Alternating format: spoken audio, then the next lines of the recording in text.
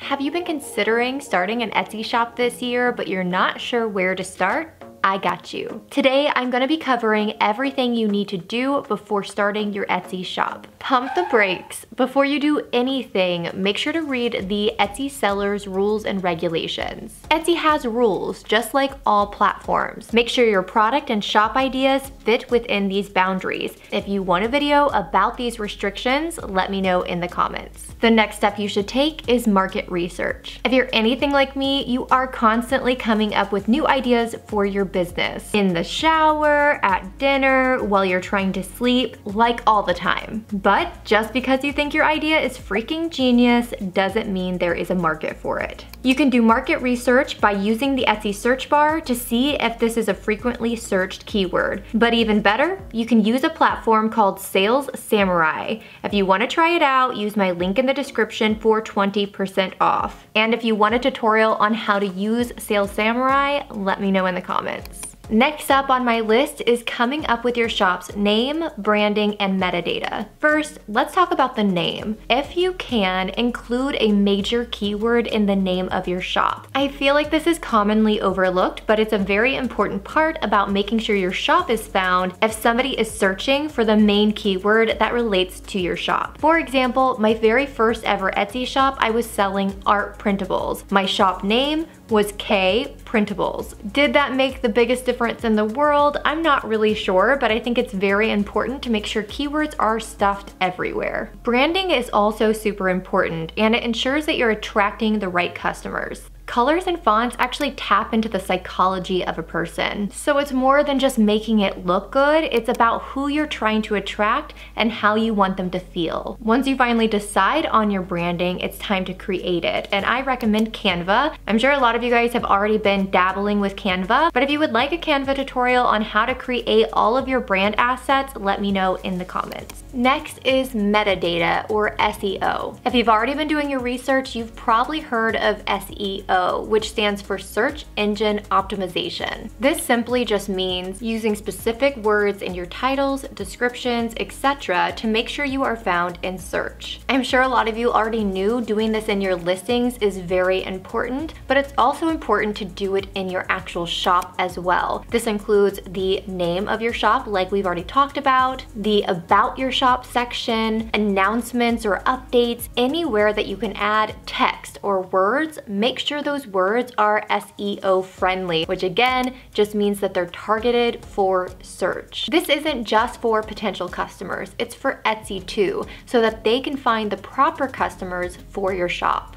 But how do you find the right keywords? Just like I mentioned before, you can use Sales Samurai to find keywords and phrases that people are commonly searching for. This is a great tool to use for both your shop and your listing. Again, check out the link in my description for 20% off. Another amazing website that you can use, and one of my favorites, is answerthepublic.com. This is honestly one of my favorite websites, not only for creating and generating content for my YouTube, Instagram, etc., but it's also a very unique tool to helping you find the right products that solve a person's problem. So how this works is taking a keyword, let's say art printables, and typing that keyword into their search bar. It's then gonna generate legit questions the public is asking about your provided keyword. This helps provide us insight on what people are looking for, confused about, and it can be a great asset for our shop and products we offer. Another way that you can find really strong keywords is using any search engine platform. So first starting with Etsy's search bar and seeing what auto-populates. So if you type in art printables, for example, what is coming up after that? Those are really strong keywords that you could be using in both your shop and listing. And it's also a really great way to come up with new product ideas as well. But don't just stop there. You can also go to Google, Amazon, really any platform that has a search bar, and just see what people are searching for surrounding that keyword. Because at the end of the day, it really doesn't matter where you're finding these keywords. It's just letting you know that people are searching for it. The next thing you should do before starting your Etsy shop is getting set up on social media. I know, a lot of you have zero interest in social media, but honestly, it's such a great way to build up an audience and community surrounding your brand. But that doesn't mean you have to be on every single platform. First up is Pinterest. And yes, I do feel like Pinterest is one of the stronger contenders for Etsy sellers. It's an SEO-rich platform and it's a great way to circulate your product. Next is YouTube. You had to know I was gonna recommend YouTube, and honestly, it's one of my favorite social media platforms. Obviously. If you feel comfortable and have the time, YouTube is one of the best ways to build an audience and community around your brand. There's really two different routes you can go with your YouTube channel. You could either have a lifestyle channel where you're more showing behind the scenes of your shop and your day-to-day life, or you can take the educational route and find something that you can educate your audience on that relates back to your product, so that way you can not only educate them and start building this online community, but then you can also lead them to your Etsy shop as well. Another great platform is Instagram. The reason I like Instagram so much is because it's a fun way to build a community and be able to get on a deeper level with your audience. I am a YouTube gal at heart and have very little interest in growing an audience on Instagram, but I really like having Instagram because it's a great place to lead my customers and to lead my audience here on YouTube to Instagram, so we can connect a little bit more personal through stories and direct message and things like that. Another great thing about Instagram is that you can save your stories as highlights, and so if you want to do some behind the scenes content or a little bit more about you and your brand, you can save it in the highlights, and that way it's available for anyone that stumbles upon your Instagram in the future. Next up, I have to mention it, and that's TikTok. I know you either love it or you hate it, and to be frankly super honest, I kind of hate it. I have a TikTok. I have put myself out there a little bit and played around with it. I even had this full-blown strategy that I think really could have worked if I wanted to put in the effort. So I'm definitely not saying don't do it. If you like TikTok, if you're a frequent user of TikTok, then I say go for it. Create the fun videos, post them frequently, like all the time, every day if you can, and you will probably generate some traffic to your Etsy shop.